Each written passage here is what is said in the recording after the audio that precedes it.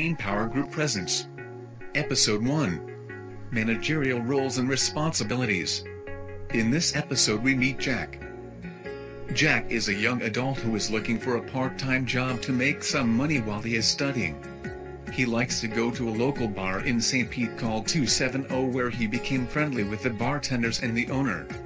He sees how the owner John runs his business. John is good at planning. It involves estimating future conditions and circumstances and, based on these estimations, making decisions about the work of the managers and employees. He is also good at organizing, or in other words systematically integrating resources to accomplish tasks. He doesn't do well with directing, the process of attempting to influence other people to attain an organization's objectives. John is also not good at controlling, that is regulating the work of those for whom a manager is responsible. John owns couple bars in the area and he is quite busy. He lets the bartenders run 270 as they please and they do so. John has the technical knowledge about running a business because he did it successfully for years.